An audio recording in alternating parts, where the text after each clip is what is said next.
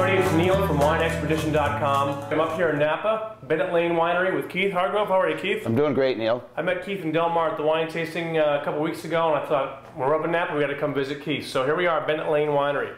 Bennett Lane, what's the story? Bennett Lane, small producer, north end of Napa Valley. We've been open since 2003, and Randy and Lisa Lynch are our owners, small family-run winery. We do about 11,000 cases, 100% Napa fruit for all the wines we make. And when they got here a few years ago, one of the questions they had is, why is wine so expensive in Napa? And I think that's a question a lot of people have. And so we've really made an impact in the last few years and gotten a lot of attention by making wines that we feel are shockingly good at a fair price. We're trying to over-deliver with every bottle we make. Well, certainly Napa has become synonymous with fine California Cabernet Sauvignon, so it's not unheard of to walk into a store and see a bottle of Napa Cab for $75, $100, right, even more. You're saying not here? Well, not necessarily not here. We do have a reserve Cabernet that's, just in the $100 price point, but we've also got wines in the $28 to $35 range that drink like $100 bottles, and that's really what we're trying to do. We'd like to see our wines on a price point, at a price point on a wine list where you would normally see them retail, so that when you go into a restaurant and you see, say, Maximus, which is our flagship wine, for $60, and you have it, you would think to yourself, wow, I would have paid that retail for it. Right. So every time you have a bottle of our wine, we would like you to think, gee, I would have paid twice as much for that, not, gee, I should have paid half as much for that. Right. Now, as you said, we're in the northern end of Napa Valley. We're in Calistoga. Yes. Is all your fruit from Calistoga, from here on the property, in the estate, or? No, we've got 22.5 acres planted. We also have contracts. Doug White is our vineyard manager, and Doug White, his family owns and farms Llewellyn Vineyard, which you may be familiar with down in St. Helena. Yeah. White's family has owned and farmed Llewellyn since 1864. Doug farms sustainably, so all of our vineyards are sustainably farmed, no burning. With clippings, we disc them in, 3 cover crops a year we disc in for nutrients, drip irrigation.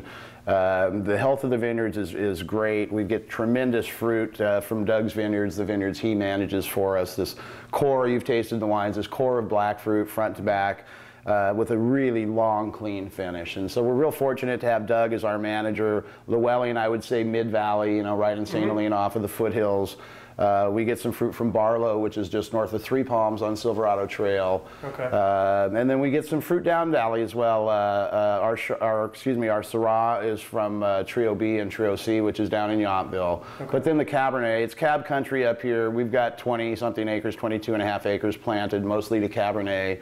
Barlow in Calistoga appellation, or the soon-to-be, hopefully, appellation. Oh. Well, we're working on it. It's a battle. Interesting. So, and, so Barlow within the Calistoga. Well, yeah, Barlow is definitely within the Calistoga boundary. But there's a movement to try to get Barlow to be its own. No, actually, the movement is Bo Barrett started years ago for a Calistoga appellation. And you understand appellations; it's definitely a way to market a region. The region has to point exactly where. Sure, Stag's Leap, Powell Mountain. It really puts an area on the map. It's ultimately a branding technique as well. Absolutely, and when you can show that a region or a certain area has a distinctive characteristic, which we see up in Calistoga, the soil very sandy up here. We've got a lot of drainage. It's great for growing Cabernet, and it's got a very distinctive characteristic. It's much more fruit driven, I think, at the north end of the valley than, say, Oakville, Rutherford, the Sure. classic Rutherford style Cabernet. You don't see that core of fruit that we see up here.